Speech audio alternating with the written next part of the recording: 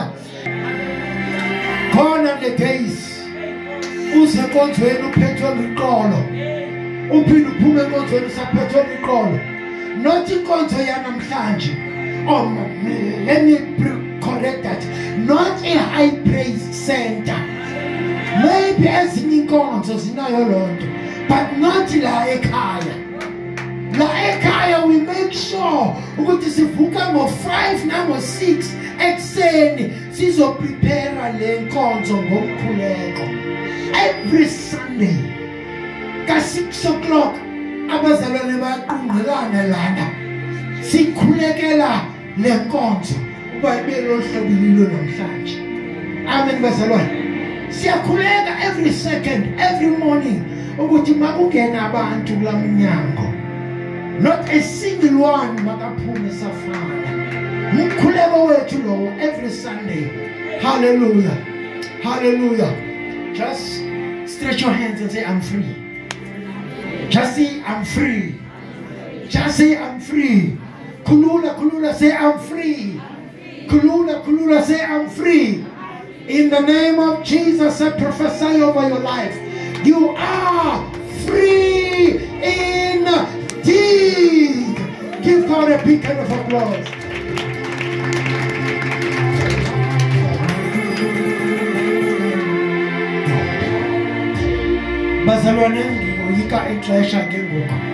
Hallelujah. It's exactly 12 o'clock, the time when I was supposed to finish.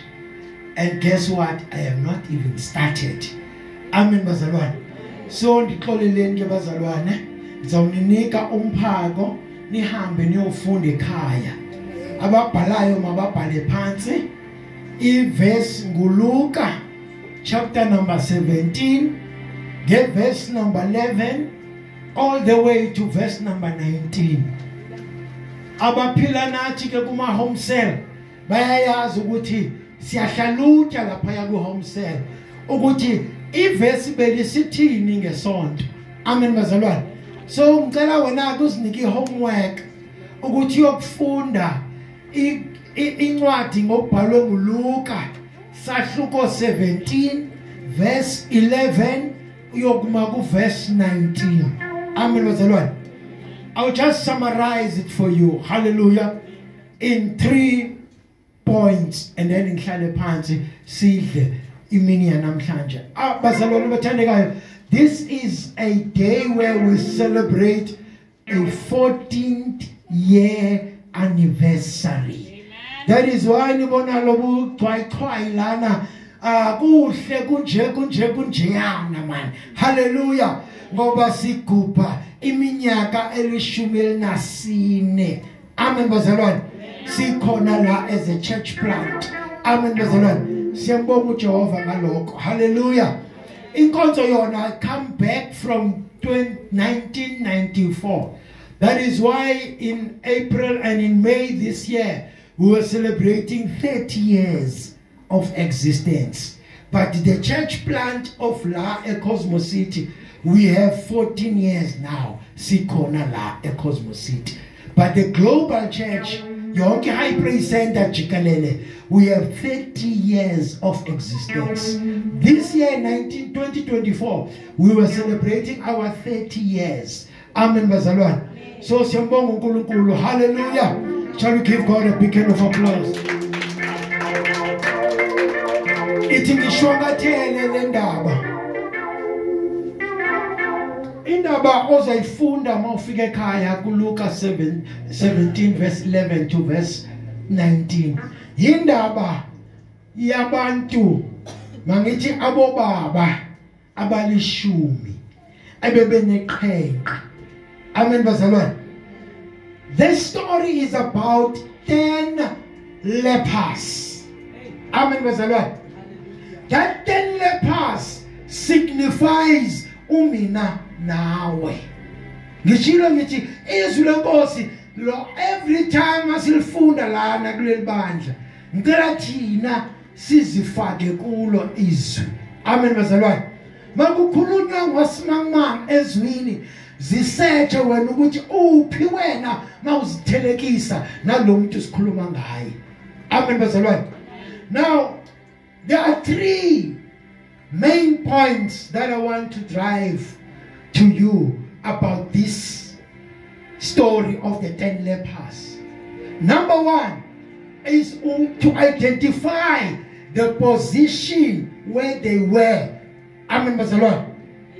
uJesu Kristu uyahamba uphuma eJerusalema udlula eSamaria athi makangena kulelali ingabizwanga ngagama eBhayibhelini udibana nabantu amadoda alishumi beseqelele kuye lamadoda ngoba betheqelele kuye ngoba bengaziboni ukuthi banelungelo lokusondela kuYesu Kristu bamemeza bekuphi besekutheni.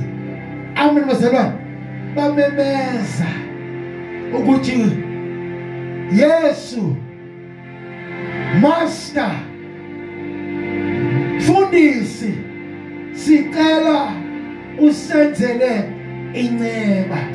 Amen bazalwane, batsho bephila abantu batsho bekude. Amen bazalwane, batsho bekude. uYesu wabeva ngokuthi Yesu ungumuntu ovayo. uYesu mzalwane othandekayo mandithi aba bantu bebekude ngizabufanisana nawe nami phambi kokubana sifumane indweba yokuthiwa singabasindisiweyo besikude nofefe luka Yesu Kristu. Amen bazalwane, besikude nehambo yobungcwele. Amen bazalwane, besikude nobabalo lukaThixo. Amen bazalwane, kodwa sikude sinjalo we had the presence of the mind ukukhala sikhala ukuthi uNkulunkulu awundiboni na ndishabalala, uNkulunkulu awundiboni ngani ndiphelela lithemba, athi uNkulunkulu ndikhona ndikuvile isikhalo sakho. Amen bazalwane, ngisakhuluma ngalokho kwesikhalo ngikhumbula abantwana bakaIsrayeli eyiphutha benoxinzelelo lokuphathwa nzima bethutshiswa bese bukhobokeni bakhala bese yiphutha bekude nofefe lukaThixo bakhala, kodwa uThixo wathi esentabeni wabiza uMose wathi Mose khulula imbadada zakho ngoba lo mhlaba kuwo ungcwele. Makakhulula uMose esondela kuYehova uthi uYehova, Mose ndive isikhalo sabantwana babo. Bazalwane bathandekayo, ungabe ukude nofefe lukaYesu kodwa uThixo yena uyakuva mawukhala. Amen bazalwane, uthi uNkulunkulu ndive ukukhala kwabantwana bami, ndabona usizi abakulo. Amen bazalwane, uNkulunkulu uyabona usizi esidlula kulo singabantu bakhe. Amen bazalwane, all that is needed of us is to cry. Amen bazalwane, hallelujah. Cishe ngayimosha English ngathi is to cry. Amen bazalwane, hallelujah. Now second number 2, only 3 points mhlale phansi ne. The point number 1, bebekude nofefe lukaThixo. Amen bazalwane, they were far off. Uzayifunda mawufika endlini. Amen bazalwane, ngiyayishongathela mina le ndaba. Bebe far from Jesus, they were far from God. Can I make an example? Abanye babo mhlawumbe singathi bebengamanxila, abanye babo singathi bebengabadlwenguli, abanye babo singathi bebengababulali, kodwa bonke laba bantu the common thing, the common denominator kubo bonke bebekude nofefe lukaThixo. Amen bazalwane, kodwa bathi ngoba beyazi lento ngumuntu nesazela. Angithi bazalwane, umuntu wakhiwa nguNkulunkulu waba nesazela uhambe isazela unembeza wakho akuxelele mana ukuthi ayiyo lendlela oyihamba. There is better things. You are not signed up for this. I am not designed to be in this mess. Yes, you are in the mess now, but there must come a time, Mzalwane, where you are refusing to die in the mess. I always prophesy to Mzalwane, you may be in a mess today, but rest assured, if you do the right and shun the wrong, God of all might will make a way for you. Even if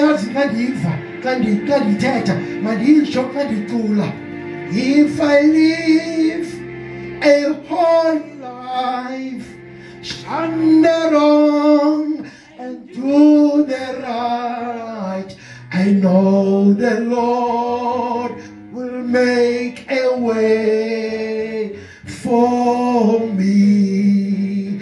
Yes, for me. Umangihamba ngobundwele ngiyeko kubingetho kuhle ngiyasiko izolungi siphela ngiyaziko izolungi siphela angeke kuhlale kuhle. Amen masibona. Kungabe kubi manje empilweni yami empilweni yakho kodwa imistru ngifunga umamelele angeke kuhlale kuhle. Amen masibona.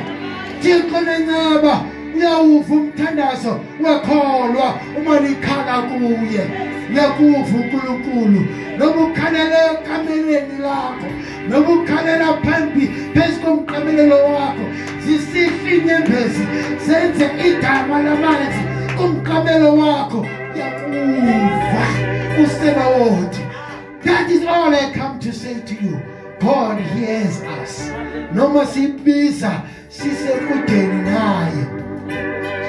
Lamadoda akhe alishumi uzoyifunda le ndaba mawufike ekhaya. Lamadoda alishumi amemeza esekudeni noYesu Kristu. Kodwa uYesu Kristu wenza ntoni? Wabeva. Amen bazalwane. Waqeda ubeva wathini? Wabaphendula. Nathi ke into mawuyilandela underline uThixo esimkhonzayo uyeva. Number 2, uThixo simkhonzayo uyaphendula. Amen bazalwane. Hayi ngalihleka lushaba lwami. Ndiwile nje uthi umigama kaprofeta. Ndiwile nje uYehova uyakundiphakamisa. Ndisebumnyameni nje. Ay bazalwane bathandekayo. I wish kukhona late with it. Mhlawumbe wena uhlekiwe mina ngibuya lapho. Uba into yokuhlekisa ebantwini. Ngibuya lapho. Nanya uzodaka. Yakwazi ukuhlekeka. Tibe into yokuhlekisa ekhaleni. Kodwa uthumika makaprofeta ungandivuyeleli lushaba lwami ngoba ndiwile nje ndobuya ndivuke lisebumnyameni nje uYehova uyabakukukhanya kuwe. Yehova yabakukukhanya kuwe mzalwane. Yehova yabakukukhanya kuwe. Bayeke basheshe bahleke. uThixo vayo uyawuva ukukhuleko wekholo. Ngathi ngiyamva uDoli makaculele ngoma yakhe imnandi uthi basheshe bahleka kanti inkosi indizwile. Hoha kanti inkosi indizwile. Basheshe bahleka kanti inkosi indizwile. Where high praise center unyaka wokuqala benikade niphephulwe yimimoya nibekitente iphephulwe yimimoya behlekisa ngani kodwa basheshe bahleka kanti abazi ukuthi sikhonza uThixo ovayo, sikhonza uThixo ophendulayo. Pheka manje siku Mqhubeleni izandla uNkulunkulu. Mqhubeleni izandla uNkulunkulu. Ithi thina bangazi asibuya khona. Sibuya ukuphephulwa yimimoya. Sithi sidumeka intente, ifika umoya, ayivuthuze lo ntente, idabuke kabili nakathathu kuhlekwe. Namhlanje siphi namhlanje. Can I tell you something? What you are doing right now to make a pause to thank God, we are actually opening up for more of His provision. Amen. Hallelujah. Number 2. Number 1 is the position where they were. Number 2 is the prayer that they had. Amen. They had a prayer to God. They were far from God, number 1. Number 2, they prayed unto God. Amen. uNkulunkulu kewethani yena mara umuntu ememeza kuye uthini uNkulunkulu uyalalela aphinde aphendule. Amen wazalwane. Khona lo mculo uthi uyavulalela aphinde aphendule umkhuleko. Hallelujah. uYehova uyalalela aphinde aphendule umkhuleko. Hallelujah. Umkhuleko unamandla. Umkhuleko unamandla. Umkhuleko unamandla. Angithi ngiveka kahle. Angithi umfundisi unamandla. Angithi inkokheli yamandla inamandla. Angithi umzalwane unamandla. Kodwa ndimile ngithi umkhuleko unamandla. Uma sikhuleka ngokukholwa uYehova uyawulalela umkhuleko aphendule. Yivake ukuphendula kukaYehova. Uthi Yesu kubo makaphendula.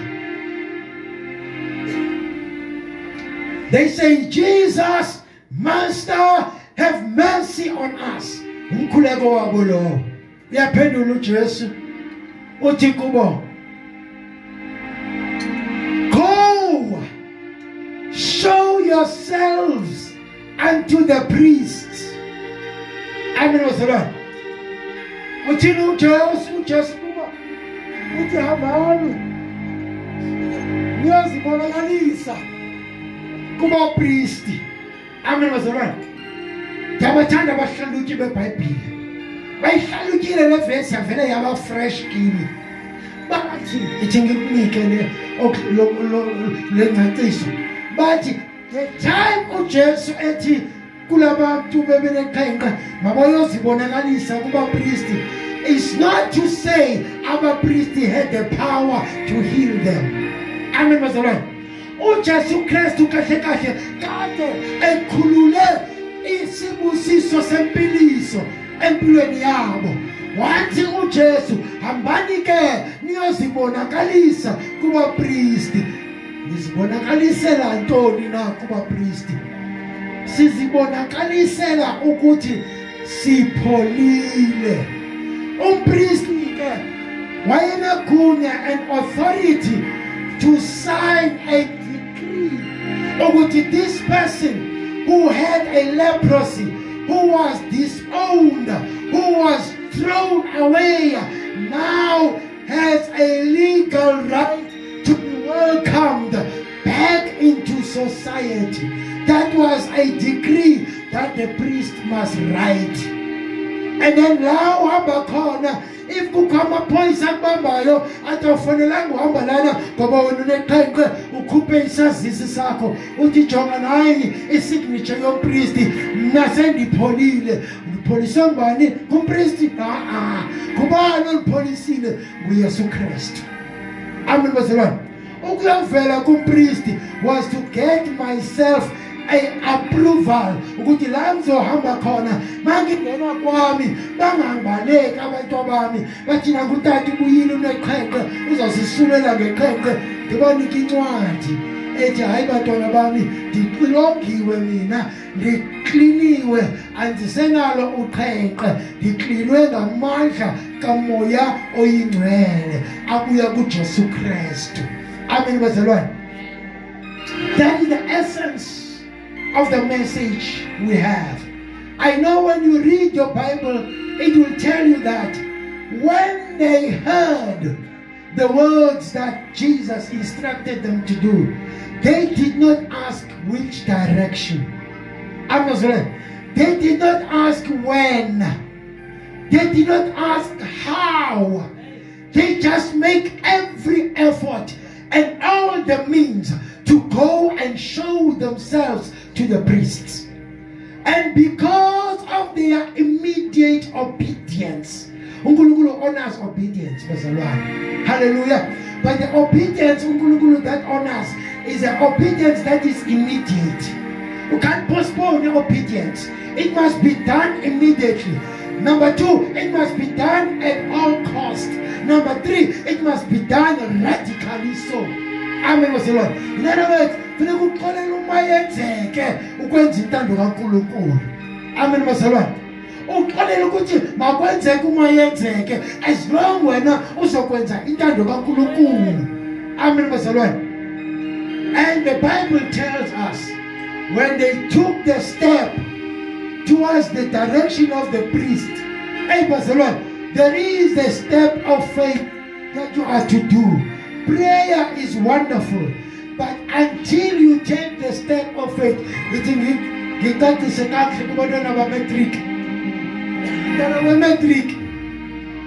uyazazi bana uzobhala i-exam mhlawumbe se-university wena uyazazi ukuthi uzobhala i-exam mhlawumbe you are qualifying for the last year.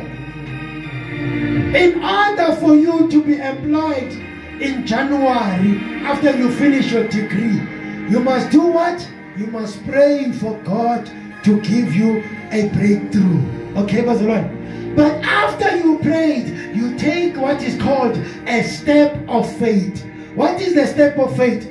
Ubhala i-CV yakho uyoyingenisa kuma companies anesidingo sabantu abanesisidanga wena osifundeleyo. Amen bazalwane. Ungaya e-university ufumane zonke izidanga kodwa akekho umuntu ozakuzokulanda ekhaya athi nakumsebenzi. Amen bazalwane. Umsebenzi uyazifunela. Amen bazalwane. Ukukhuleka kumnandi kuhle kodwa hamba uyokufuna umsebenzi xa ugqiba ukukhulekela umsebenzi. Amen bazalwane. Similarly namantwana bematric, uyazazi ukuthi ufuna ukungena e-university mawugqiba ukubhala i-matric, kodwa yithi xa ubhala i-matric uthandaze uthi uNkulunkulu ndincede ngiphumelele kule matric. But xa ugqiba ukuthandaza ungasongi izandla, thatha incwadi ubhale i-application yokungena e-university. That is called a step of faith. Amen bazalwane. If animazi ukuthi uNkulunkulu honors a person who take a step of faith, asifundeke together kule ncwadi yabazalwane ebebeneqhenqa. They took a step of faith to the direction of the priest.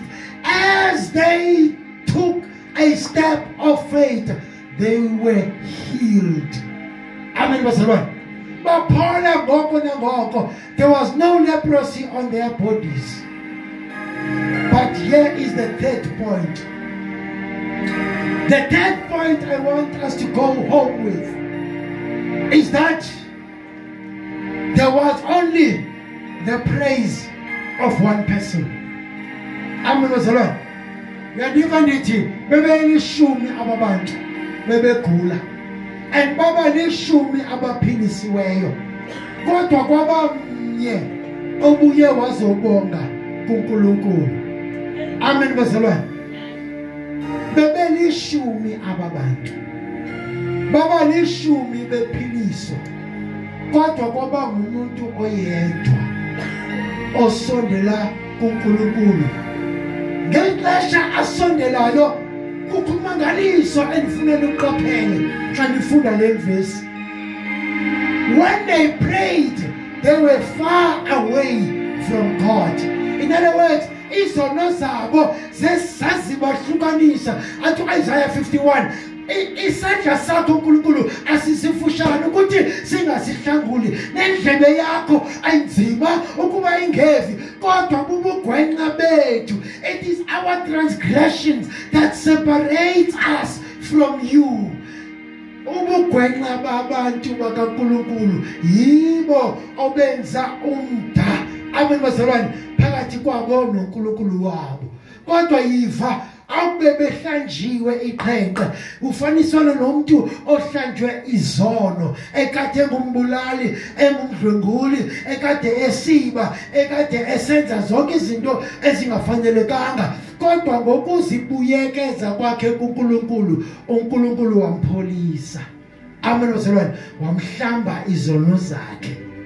Awube emhlambile ke lo muntu, uNkulunkulu is expecting ukuthi lo muntu uzobuya kimi azobonga.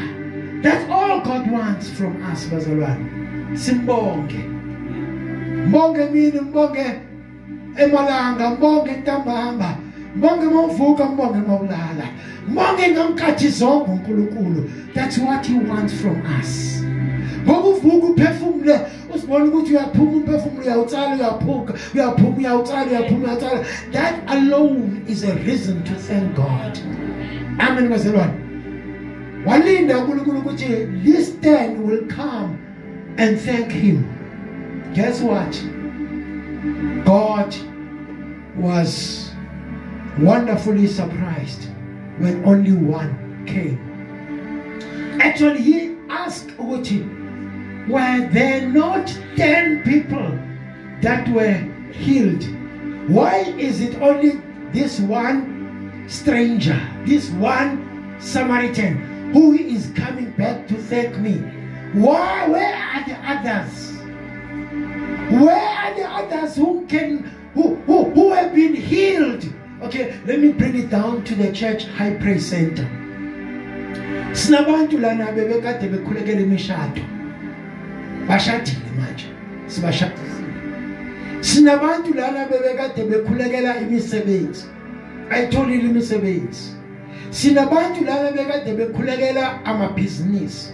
Bawatholile amabhizinisi. But I can tell you right now, if I'm looking at the audience today, there's not even a single 1% yalabo bantu abakhona today lana. Masikhupha 14 years yobakhona kwale nkonzo. Yonke imimangaliso yenziwe yile nkonzo. Today we are celebrating sibonga uNkulunkulu. Kodwa uNkulunkulu ubuza ubana beningekho by 300. Where are the others? Oh my God. Say to yourself, thank God I'm here. Say to yourself, thank God I am here. Because uNkulunkulu right now, Lord of mercy, but is recording all those that were given a breakthrough from the prayers zabazalwane kuleli bandla. Is recording uNkulunkulu ukuthi the time when the church was celebrating an anniversary, where were you? Didn't you get your breakthrough by the prayers of abazalwane? But when abazalwane are celebrating 14 years of their existence, where were you? Uzofakaza ukuthi le nkonzo yadensela lokho, le nkonzo yadensela lokho. Actually awufakazi ngenkonzo, ufakaza ngoNkulunkulu. Amen bazalwane. uNkulunkulu kwenzeleni ngobukho bakho kule nkonzo. Amen bazalwane. The one and the one only that came back to God to come and give God thanks. This is what God said. Would you go? Your faith has made you well. And guess what he says again? He says, you have been made whole. Amen was the Lord. You know, I once dissected that line. You have been made whole. Nabuyela. Yayazi ingulo. Your mama egate enogopa for 12 full years. The Bible says she was a well-to-do lady. She had her own monies. But because of ukugula, waphulukana nengcebo yakhe yonke. Ngoba siya kulo mama yanchaza, aphinda aye kulo mama yanchaza, aye kule specialist doctor, aye kule doctor, yaphela yonke imali kodwa ukopha kungaphelanga. Amen wazalwane. Wathi makufika uYesu, wafika uYesu wabuyekeza impilo yakhe back to her. Amen wazalwane. Now come back to this 10 lepers. When you have a leprosy, you are discarded from even your own workplace. You are not allowed. You are not even allowed to go to your business if you are a businessman or a businesswoman. You are not allowed to have any source of income. You are not even allowed to go to the queue. You are discarded, you are thrown away, and you lose all forms of income. So la baba 9, but they did not get in the back to them. So I want to say to you prophetically, Nina abakona kule ndawo, uNkulunkulu, and it is my prayer, uNkulunkulu anivuze, aniphinda phinde ukunivuza, anibuyekezele konke okuntshontshwe yisitha ezimpilweni zenu. Ngithe ngiyaprofeta bazalwane, ngithe uNkulunkulu umkhuleko wami lo, nina abakhona under the sound of my voice, I pray that God will visit you and will reward you in multiplication and will cause everything that the devil stole from your life to be returned, not one-fold, not two-fold, but sevenfold. I declare and I decree by all the powers vested in me, let it be so. Kubantwana bakaNkulunkulu right now. Give God a big hand. Let us stand. Let us all stand.